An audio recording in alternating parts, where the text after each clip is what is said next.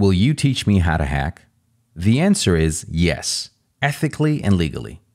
Bismillahir Rahmanir Rahim. Step 1. Understand what kind of hacking you're interested in.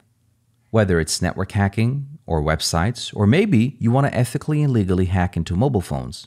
It could also be Wi-Fi, IoT, or more specialized like ICS, Industrial Control Systems, so think SCADA. Or perhaps you're more interested in physical security and lockpicking. It could even be AI hacking. The list goes on and on. Step 2. This is where you face your first challenge.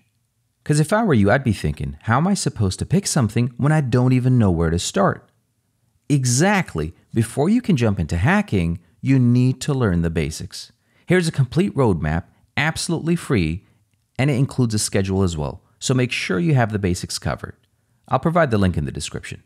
Step 3. Once you're comfortable with the basics and are on the road to becoming an ethical hacker, you have a decision to make. And that is this something for you? Because many people think of hacking as cool scenes where a hacker is in a room doing some amazing stuff on multiple screens and trying to hack into, that's right, the mainframe. Which, let's admit, looks pretty cool, but is not the reality. The reality is, it's a lot of research and hard work. So primarily, a lot of technical work is involved. Coding, scripting, researching, exploit development, so on and so forth. And that's why this is the point where you really figure out if this is for you or not. Step 4. Decide your specialization, whether that be web or network or mobile, among many others really, but most importantly, be ethical and stay legal.